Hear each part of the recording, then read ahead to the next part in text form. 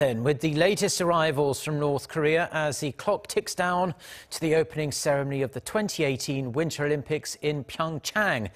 2.5 hours ago, almost 300 North Koreans crossed the Customs, Immigration and Quarantine Office at Dorasan Station, just south of the border. Our Myung-kil has more on the latest arrivals.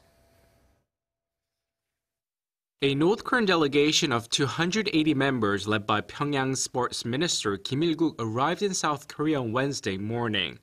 The delegation is comprised of 4 officials from the North National Olympic Committee, 229 cheerleaders, 26 taekwondo demonstrators, and 21 journalists.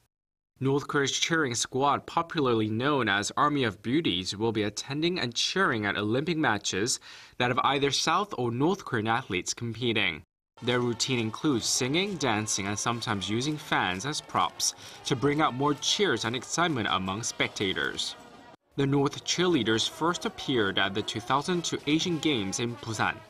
The North Taekwondo team will conduct joint performances with South Korean counterparts in the host cities of PyeongChang and Sokcho, as well as in the South Korean capital of Seoul. On Friday, Pyongyang will send a 22-member high-level delegation to South Korea led by the regime's ceremonial head of state, Kim Il-guk, for a 3-day visit.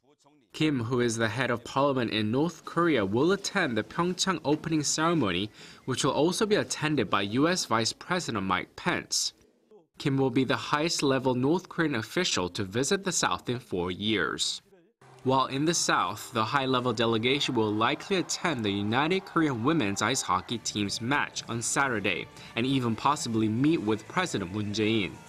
The North participation in the Games is widely seen as a diplomatic maneuver by Pyongyang as it faces growing international pressure and sanctions over its ongoing nuclear and missile provocations. Myung-kil, Arirang News.